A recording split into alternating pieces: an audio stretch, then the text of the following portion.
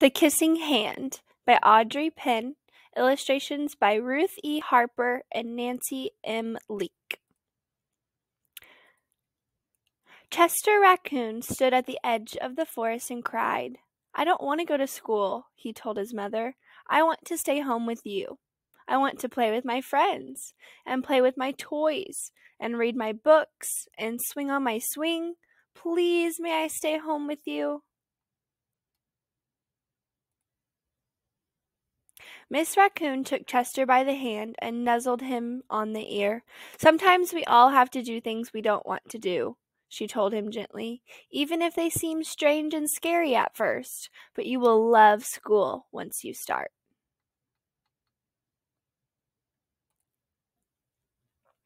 "You'll make new friends and play with new toys, read new books and swing on new swings. Besides," she added, "I know a wonderful secret that will make your nights at school seem as warm and cozy as your days at home."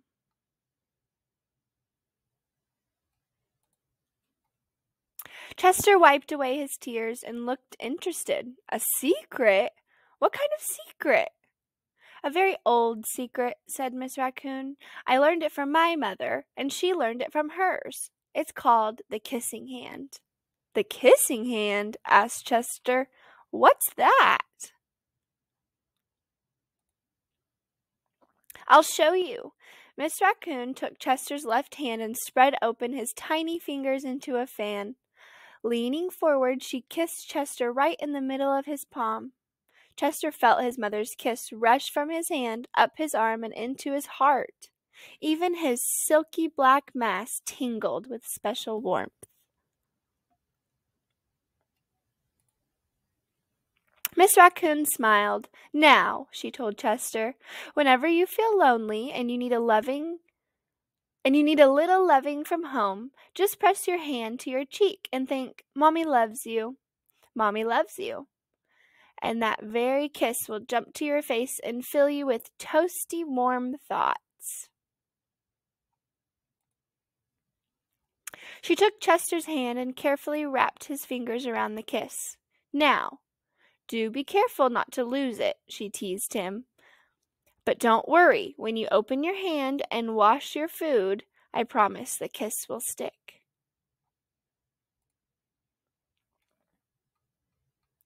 Chester loved his kissing hand. Now he knew his mother's love would go with him wherever he went, even to school. That night, Chester stood in front of his school and looked thoughtful. Suddenly, he turned to his mother and grinned. "Give me your hand," he told her. Chester took his mother's hand in his own and unfolded her large, familiar fingers into a fan. Next, he leaned forward and kissed the center of her hand. "Now, you have a kissing hand too," he told her, and with a gentle "goodbye" and "I love you," Chester turned and danced away.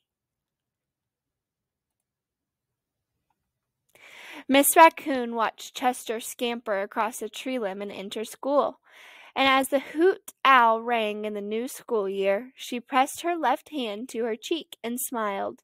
The warmth of Chester's kiss filled her heart with special words. "Chester loves you," it sang. "Chester loves you."